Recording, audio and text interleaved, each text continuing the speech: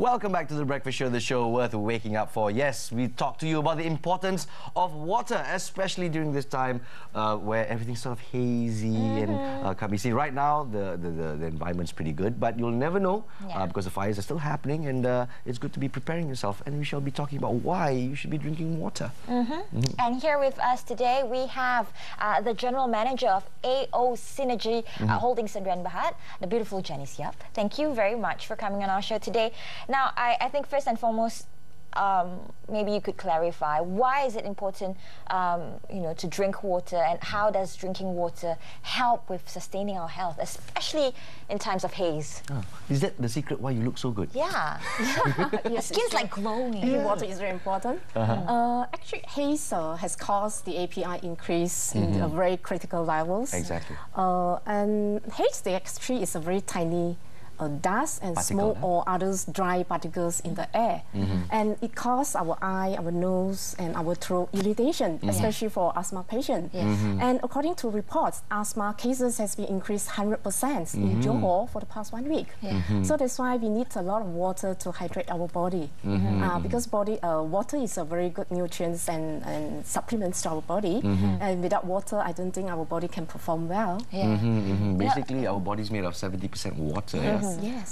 Right. But what do you know, you being in the, you work with water. What do you know about Malaysians' drinking habit, water habit? Because a lot of us, you think you drink juice and then you're hydrated. But it's, there's a whole lot of difference between drinking juice and, water, especially alkaline water. How do you see the Malaysians' drinking habit? Okay, generally I can say actually a human being, our adult, our body consists about 70 to 80% of water, and our brain alone consists about 80%, and our lung close to 90%, and even the bone structure also about 22% of water. So actually water is a very good transporter in our body. It transfers in all the nutrients to all the organs, and at the same time it will transfer out all the toxin and acidic waste. So in order to stay healthy, we must make sure we consume sufficient of water daily, at least about 9 to 13 cups of water. But generally in Malaysia, we can see not many people, they will keep track how much of water they drink every day. Because in Malaysia, you drink coffee also, hey, there's 1 glass of water. Could it be the same thing? A lot of people, they thought they have wrong perception about water. They thought all kind of drinks in liquid form are water.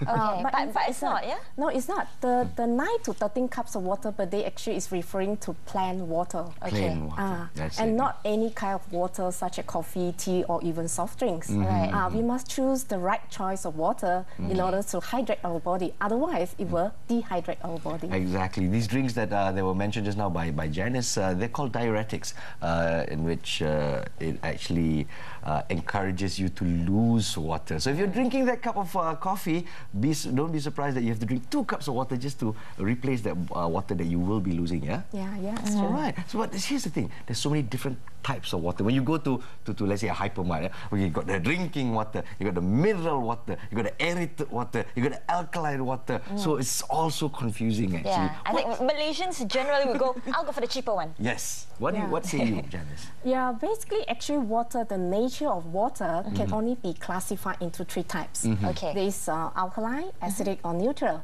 So no matter what kind of water filter system you are using at home, but must be either one of these. I see. And the thing is, we've got slightly acidic water and slightly alkaline water. We talk about the pH balance, we talk about the balancing of water. 7 is right neutral. 1 is most alkali, and of course 14 is most acidic. In our body, our stomachs are naturally produce acid. So I mean, let's say for example, if you take alkali water, will it disrupt your digestive system? Yeah, it's a very good question. A lot of customers will ask these questions when we explain to them the benefits of alkaline water. And basically, our gastric juice actually always maintain a pH 4.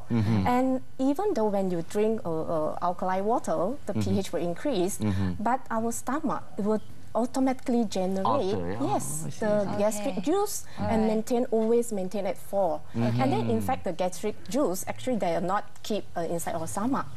It will only produce upon if let's say you need it for digestion system process. All right, so it doesn't mess about with your digestive system. That's what we want to know. Of course, there are also other benefits when it comes to drinking alkaline water. Maybe you can give us a run through on what are the benefits. I can say in Malaysia, most of the people they are drinking neutral water. It's okay for us. There's no problem. But if you have selected alkaline water, actually, in fact, it will provide something extra in terms of the pH because it's alkaline, so it helps to neutralize the acidity in our body. And because acidity has been proven is the root cause to all kind of disease. And number 2 is the molecule cluster of the water are smaller, so better penetration and absorption. And number 3, this water can emulsify with oil. And number 4, alkaline water actually provide a negative charge electron, so it can prevent aging. Negative I think that's the last point is the most important one. Yes, of course, when we talk about negative ions, they bond with positive ions in your body, carcinogens, they're anti-carcinogenic. Basically, when you talk about the minus OH. Do we have a small chalkboard? I want to draw the composition of water. Chemistry boy. We'll save the chemistry lesson for later. But it's good enough to know that the free radicals in your body will bond with alkaline water, the negative ions, to of course regulate your body. The thing is, what can we surmise from this? Because some people say alkaline water, there's 2 types as well. So many. There's natural alkaline water and there's the ionized water. So can you tell us the difference? Okay, basically there are 2 types of alkaline water in the market. What normally we say one is natural type and the other one is by added additional mineral into the water and to produce the alkaline water. And for natural types of water, alkaline water actually is go through the electrolysis process because of the negative plate and the positive plate is an electrode, and to attract the alkaline mineral from the waters to one side and the acidic minerals from to the other side and come up to side the water. So the machine will produce water, alkaline water and the acidic water as well. Whereas from another types of added way to produce the alkaline water, mainly they are put in additional alkaline mineral into the filter to produce the alkaline water. I see. So it's the alkalinity is produced by minerals, actual minerals, instead of electricity where you separate the ions. So is there any difference in the goodness of either way? Because a lot of people, natural law, of course, I mean, is the way God intended, you know, the water passes through the minerals and then it becomes alkaline as opposed to electricity, natural versus man-made. Actually, what we say go through the electrolysis process, actually this is what we call natural way to produce the alkaline water. And not to add in additional things. Because there's no any result proven that if, let's say, we put additional alkaline mineral into the water, and then it will serve purpose, the benefits. But whereas if, let's say, the water is produced, go through the electrolysis process, it's a natural way to just the alkaline minerals in the water still remain in the water. Only because of the technology, we are able to remove out the acidic minerals from the water. But in fact, the acidic minerals from the water also serve another kind of benefits. For example, for our skin, you use the acidic water to wash face. Actually, it's very good. I'm going to get alkaline water right after the show. You don't need it. Look at your face, it's beautiful already. Our internal, we need alkaline, but our external skin, we need acidic water. Well, I tell you, we could be talking about this all morning, actually. All morning. Pretty interesting. But what we'll do is we'll put it to the test. That's right. We're going to turn the show this morning into a science lab and demonstrate the different qualities of water. Right, Janice? Let's of course move over to our experimental table, in which we shall we have prepared several types of water right here. This is like school, high school. We do some magic here. Magic here. Okay, as I mentioned just now, water, the nature of water basically only classified into 3 types. There is acidic, neutral, and ionized alkaline water. So how to differentiate the water? Then we have to depend on this we call pH tester to test the nature. Oh, you don't have the litmus paper. Last time in school we had the pink paper or the blue paper. Yes. That can be another way, but normally normally we use the liquid form. So when I drop this solution into the water, if let's say the water appears to be yellowish, that means the water belongs to acidic. This is our pH chart. If let's say green color, that means the water belongs to neutral. And from blue to purple, the color is, that means the water is alkaline. So I'll hold the grading right here actually. Yeah, just like, so have a look here. You must look at the colors and let's see. Okay, there's a pH testers over How there. many drops do you have? Well, unless you want to do it at home. 1, 2, 3, 4. Colors. Okay, let's take a look at this acidic water. I mean, this matches at what grade? This is acidic. Yeah, that's around 3, yeah? Yeah. Yeah, that's around number 3 over there. And over this here, is neutral, it's green color. yeah, neutral is green. There you go. And this is alkaline water. Exactly. It's purple. Okay. Wow. As I mentioned, no matter what kind of water you are drinking at home, this must be either one of these. These are the 3 different types of water. And the benefits of alkaline water is able to neutralize the acidity in our body. And I just show you, this is carbonated drinks, soft drinks. I believe a lot of youngsters, they like to drink. Oh yes, because of the bubbles, because of the extra sugar, and then we jump around here and there. Hyperness. Yes. Okay. But are you aware, according to one of the experts from Korea called San Wang, he done his research. If let's say we drink 1 can of these soft drinks, we need at least 32 cans of alkaline water. 32 cans? Yes, then only In a can day? neutralize. Yes. My goodness. Okay. Then only can neutralize the acidity. So let's have a look. What will happen if let's say we just consume a little bit? Okay, of carbonated water, yeah? Yes. Soft drink. So that's acidity. No, you can put some more, so don't worry. Yeah. But it's too acidic. Oh, I see, I see. So we Okay. cannot put too much. Okay. See what will happen. And this one just now is acidic. It's very, very Alright. acidic. Okay. But what about this one? My There's goodness. a neutral. Now it's Okay. It acidic. turns acidic. And for Okay, you see, alkaline, alkaline. It still remain alkaline, right? it's a bit lighter though. You can see it goes a little bit lighter as it moves towards the acidic part of the table. But over on this side, you see from green, Complete it's moved on change. to acidic already. Yes. Yeah. All right. This one, even though I put already, but it still remain alkaline, right? But when we drink some more, Okay, will it change? Oh, see? Oh, hey, oh, it changed and that's also. just 2 teaspoonfuls of that, right? Yes, it could change also to acidic. Oh no, am I burning You know holes the in my soda stomach? companies Jen? are You're not going to like scaring you me. right now. Should Malaysians be scared? Why you scare us like Yes, this? yes. So try not to drink so much of Carbonated water. That's why mummies out there Not to drink. always tell their Yes, children yes, not to yes. drink gassy Yes. drinks. Yeah. So this is more acidic water. This is acidic water. For example, if let's say our body to be acidic already, as I mentioned just now, acid is the root cause to all kinds of diseases, right? Yes. Okay, after your body become acidic, you drink acidic water. See what will happen. Okay. It still remain acidic. Yes, of It course. will not change anything, right? But what about this one is neutral water. Neutral water, Produced okay. from the water filter machine. It still remain acidic. So Okay. it means acidic, of course. It'll take much more water to sort of balance it out, that's for Yes. sure. All right. But what about if let's say you are drinking Alkaline ionized water. alkaline All water? right. So it goes back to neutral. Yes. You can use Can you change it all to purple? Change it all to purple. Yes. Oh, It's like a magic show here.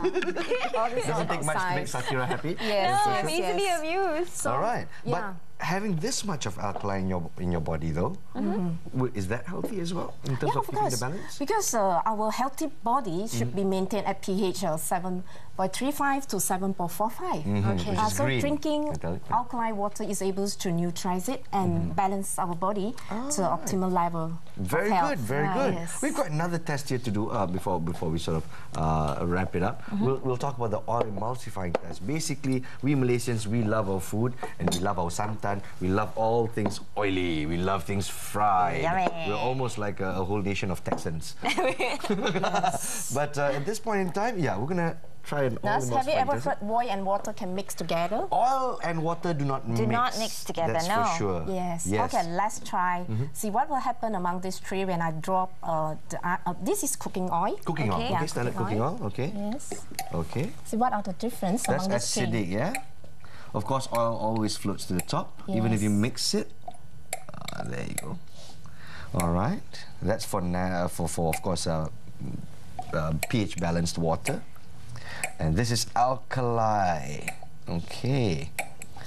So, of course, with the chemical properties of alkali versus acidic water, it will have different effects on emulsifying the layer of oil that you see in front of you. Yes. So what we'll do is we'll mix the acidic water first. Okay, Satira, you want to take any side bets on this? Okay, looking at the results. You can see the molecule of the oil.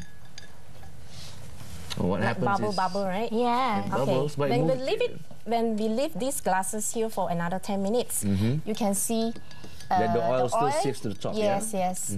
It will back to the normal scenario. Oil and the waters Don't mix. don't mix together. There you go. All right, like Romeo and Juliet. Of course, we have lots of expectations for alkaline water. It seems that the negative ions working with the oil molecules will emulsify or break up the oil molecules faster. And as you can see, okay, let's just pick up acidic versus alkali, yeah? Over on this side. Can you see? Can you see? Yeah. It does mix a little bit better with alkali. Yes. Yes? Yeah. All right. And So more of course, as opposed to just pH balanced water, it doesn't do anything as well, yeah? If you take a look at a slight comparo. So what can we surmise from this experiment?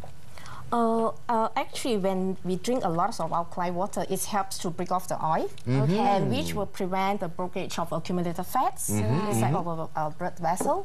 So it can prevent a lot of diseases related I mean, to oil. we're talking about diseases like heart disease, high cholesterol, and of course blocked arteries.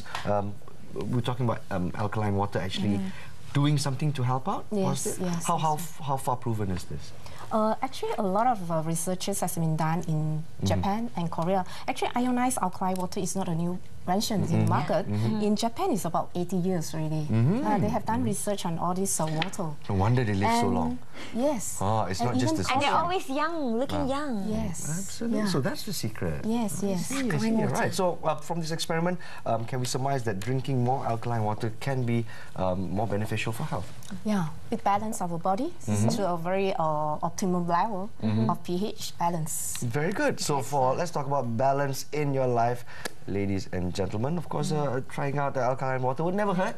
And let's see whether you've got some benefits. Of course, there are a lot of other ways also on your website on how you can differentiate filtered water and alkaline water using fruits and whatnot. All you got to do is log on to their website. That's aowater.com.my to find out more on what are the benefits of water, alkaline water. In this day and age, it's best to keep informed. And of course, all the tools available on the internet. Thank you so much, Janice, for coming down and becoming our science teacher this morning. So much fun. There you go. Thank you. So blue is the color to go, ladies and gentlemen. Blue is the Try out trendiest some color. alkaline water today and see whether you've got whether you feel any results. Maybe give it 2 weeks, give it a month. Yeah, and then see the difference. Once again, thank you very much, Janice. And we're going to take a quick break right here on The Breakfast Show, the show worth waking up for. But hey, Satira, what do we have coming up? Yeah.